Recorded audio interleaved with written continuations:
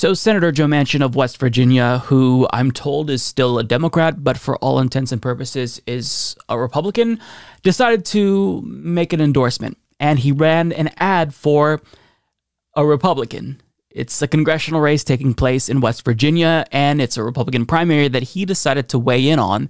And, you know, there's a Democratic Party primary taking place, but he's like, I care more about the Republican primary because I'm a Democrat. Now, if that fact alone, him doing an ad, a Democrat doing an ad for a Republican, wasn't absurd enough, what he says in this ad is even more outrageous because he's going to brag about obstructing his party's agenda and then say you should support this Republican because he also agrees with me that obstructing Democrats is good. Take a look. I've always said if I can't go home and explain it, I can't vote for it.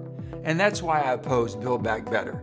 For Alex Mooney and his out-of-state supporters to suggest David McKinley supported Build Back Better is an outright lie. David McKinley has always opposed reckless spending because it doesn't make sense for West Virginia. Alex Mooney has proven he's all about Alex Mooney. But West Virginians know David McKinley is all about us. I'm David McKinley, and I approve this message. That's someone who many Democrats, I hate to say it, some progressives included, claimed was a good faith actor. To suggest David McKinley supported Build Back Better is an outright lie. David McKinley has always opposed reckless spending. Understand why this is a fuck you to his constituents in West Virginia. He's saying that universal pre-K, expanding Medicare, doing all of these good things that benefit you, that's reckless spending. When we spend money on our military, when we give aid to human rights abusers, that's not reckless spending. But reckless spending is when we do anything to help normal Americans.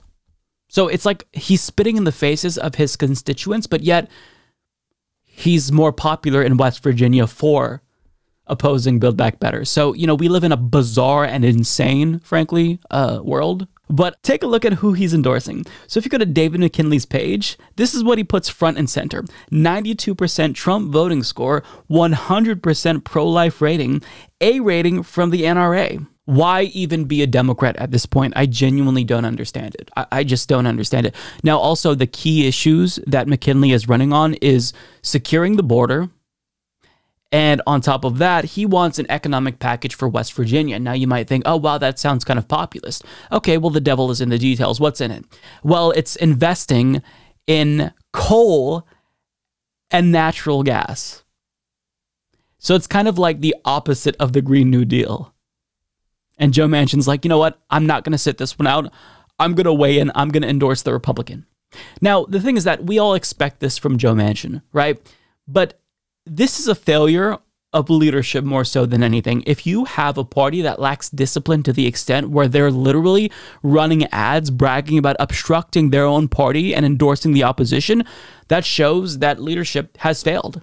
I mean, Democrats often brag about the Democratic Party being a Big Tent party, but has that not proven to be a catastrophic failure if the tent is so big that you let in Republicans like Joe Manchin? I mean, why call him a Democrat? He's a Democrat because he has a D in front of his name.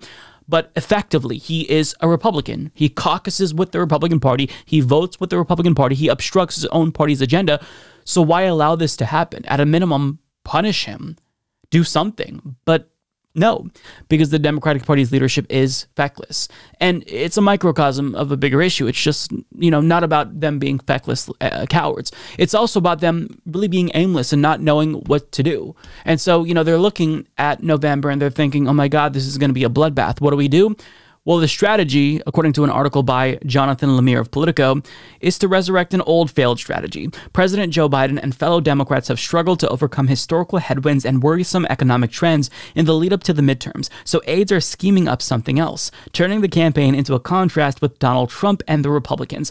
Biden, who has tried to pivot back toward domestic matters while also tending to the war in Ukraine, gave a hint of the upcoming strategy on his recent West Coast swing, in which he blasted the GOP for falling under the control of far-right extremists. This ain't your father's Republican Party, said Biden, who declared it the MAGA party now, and that Republicans now are afraid to act correctly because they know they'll be primaried if they don't toe the line set by Trump and his acolytes. Never mind the fact that we just saw this strategy fail with Terry McAuliffe in his gubernatorial race against Glenn Youngkin, but you're effectively campaigning for Republicans by doing this.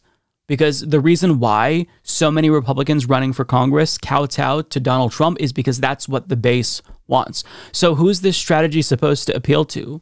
Congressional Republicans who, you know, deep down, they don't believe what they're saying, but they're just saying what they need to say to get elected. Like, this isn't going to appeal to voters because the voters like the batshit insane bullshit from Donald Trump. The more insane the Republican gets, the more popular the party becomes. So who is this supposed to appeal to? And see, this is just, it's such a huge issue. The Democratic Party is so lost. You have members of their own party playing for the other team while claiming to still represent the party. They don't have a message. They can't get anything done legislatively, and Biden won't take executive action to do the things that he can't do legislatively, but yet they don't know what to do. They're so clueless as to why young people are checking out, why so many voters are opting to not show up in November.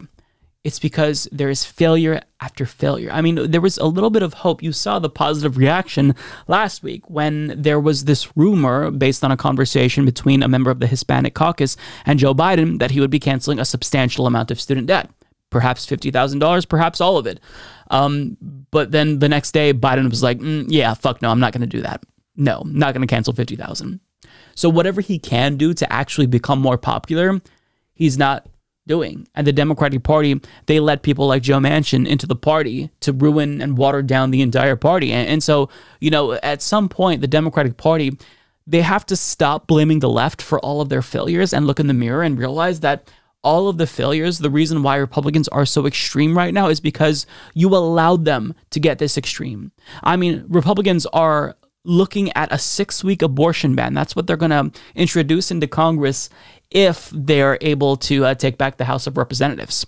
A 6-week abortion ban, a federal abortion ban, I should be clear. And yet, you're not going to combat that? I mean, abortion overall is something that Americans, by and large, support. They're reasonable enough to support that.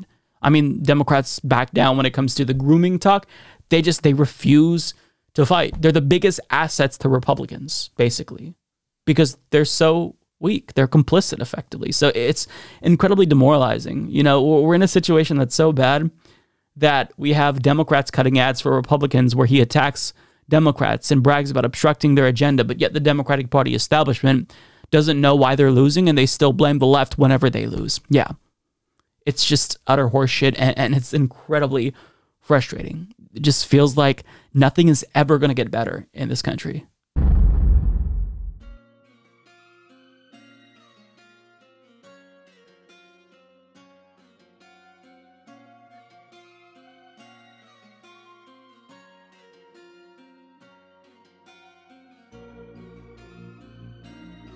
Come on, man.